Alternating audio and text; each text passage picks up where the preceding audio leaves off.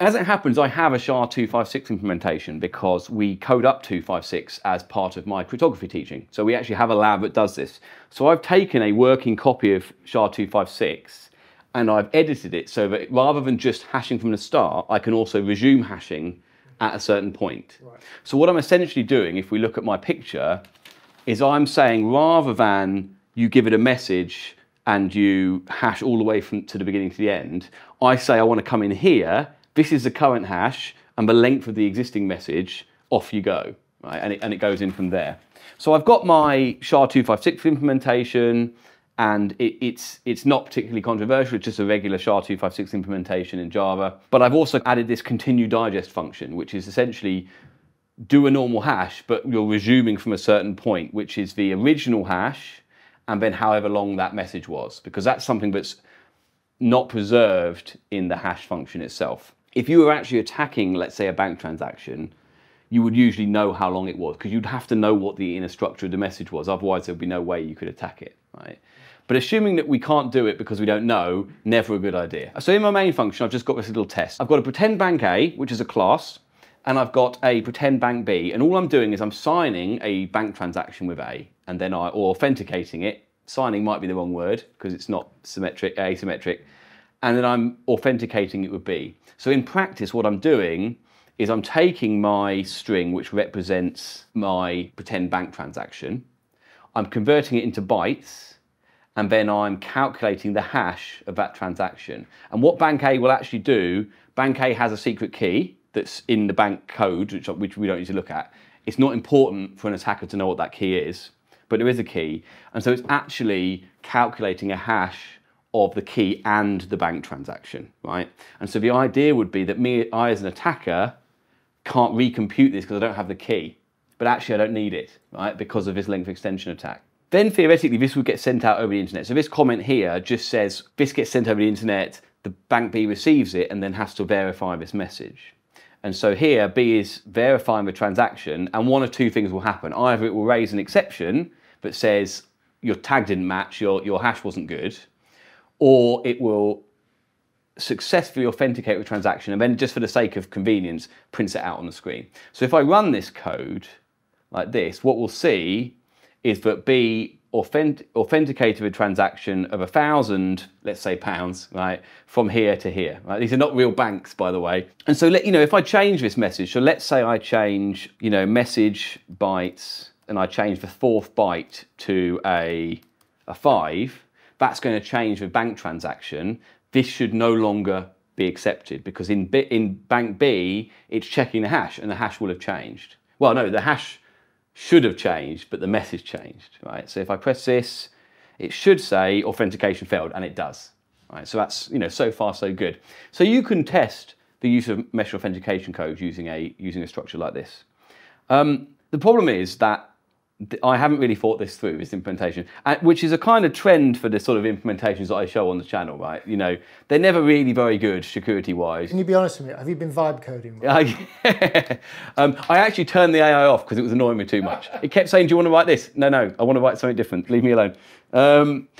So I've got no AI on here at all. I'm very pleased about this.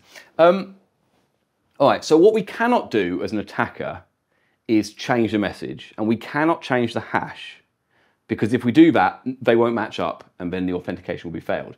But we can extend the message and then derive what the hash should have been were that the original message, right? So that's what we're going to do. So where this A sends a message to B, I'm going to put in a couple of things that say, okay, attack here. This is our sort of pretend section of code between the two banks, and this is the end of the attack.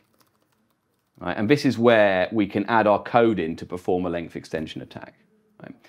One thing to remember is that just before the hashing takes place, the SHA2 algorithm will add padding. So we have to add that to our known message and so we can extend it. Right? We can't ignore the padding because there will be some. So they'll have added padding to the message to make it a set length. Yeah. In fact, actually, maybe a good thing to do would be to draw out what the message should look like from start to finish. Right? So if I just put my laptop over here for a moment. So remember, what did Bank A do? Right. So let's say A is in green. Right. So A took the secret key. It took the bank transaction. So let's call this transaction.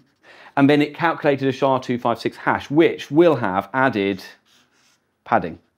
Right? And for now, we will ignore what it is, but I can tell you what it is. And so then this will go down to B and it will verify this transaction. What we're going to do, if I use red for my, super evil attacking, right?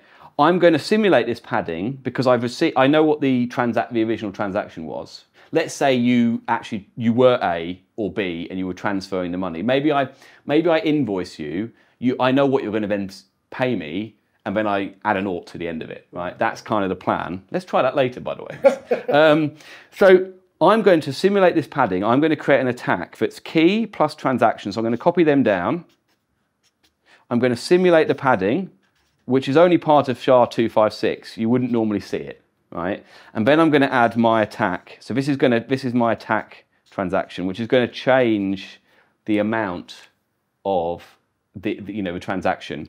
Then this is going to be hashed, and I'm going to calculate the new hash based on all of this. Right. So let's see that in the code. So the first thing we need to do is simulate this padding. We need to put the padding in as part of the message.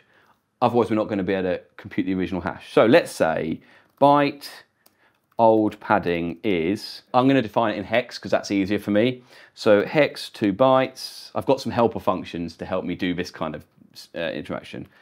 And what is the padding? Well, the padding for SHA256 is a 1 bit of 1, followed by all zeros, and then the length of the original message at the end. And I already have pre-computed that for us to save us some time. So I'm going to paste it in.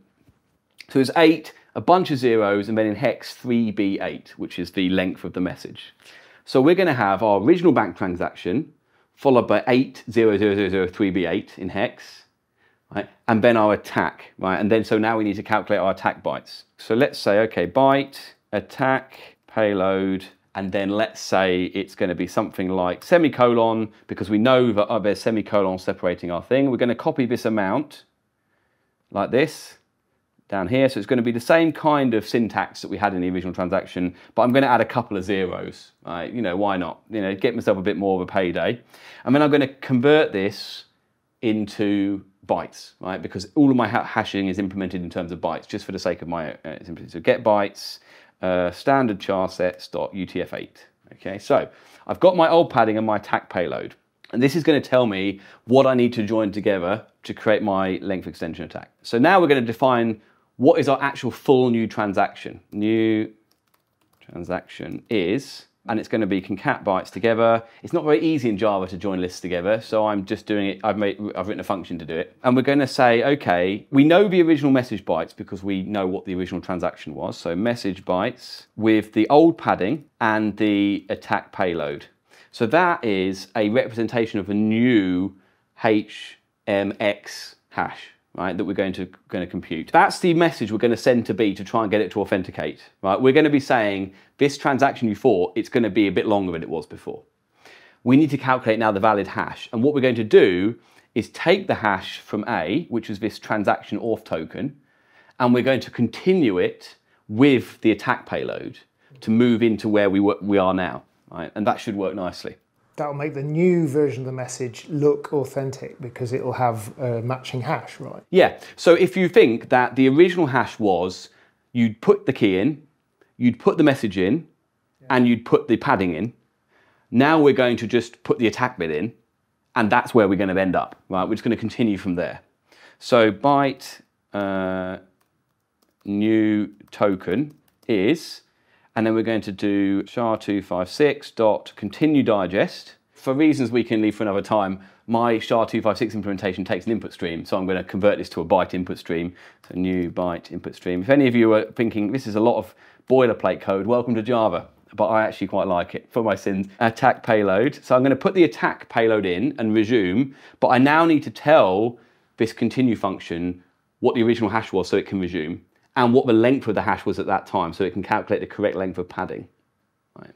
So it's transaction auth token, that's the original hash from A, and the length, which is 128, because it was 2 blocks. Right.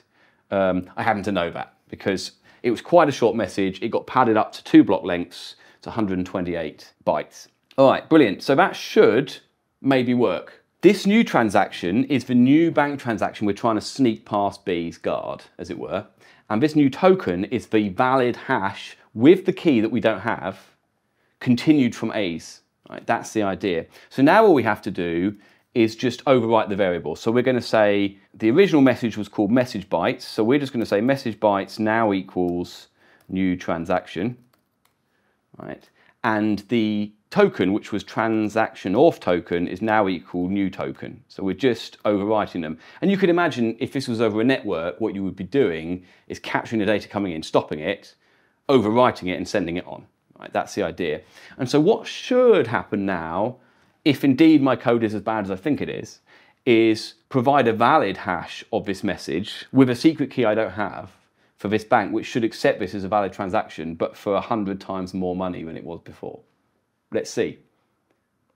It will show me in big, yeah, look, authentication succeeded, £100,000. Good, so we're in the money. Unfortunately, none of this is real. This is a really, really powerful attack. Right? All I've had to do is take A's transaction and the hash that A used to authenticate the transaction. I've extended the message and I've recomputed the hash, but I didn't crucially need the original key or any of that information from A, right? Which is a big, big problem. We've kind of simplified it somewhat for this kind of bank idea. It's not going to be that easy, but there must be places where this is a problem. It's not a problem anymore, only because we don't use message authentication codes quite as simple as this. We still use SHA256 or SHA2, but we use the HMAC now, or GalorMax, or digital signatures using RSA or DSA, rather than this way of performing a message authentication code, specifically because this is vulnerable to length extension attacks.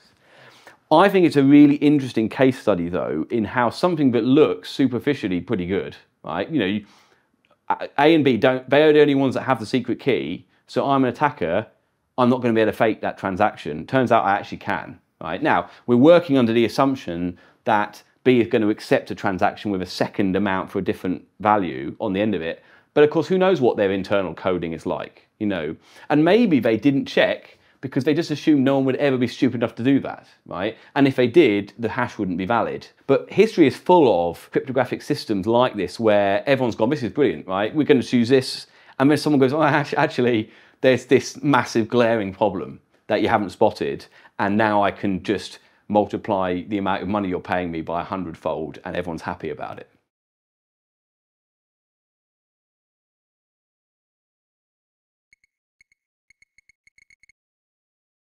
And so the pigeonhole principle, and this applies to hash functions and drawers, indirect let's draw principle, right? It doesn't matter how you define it.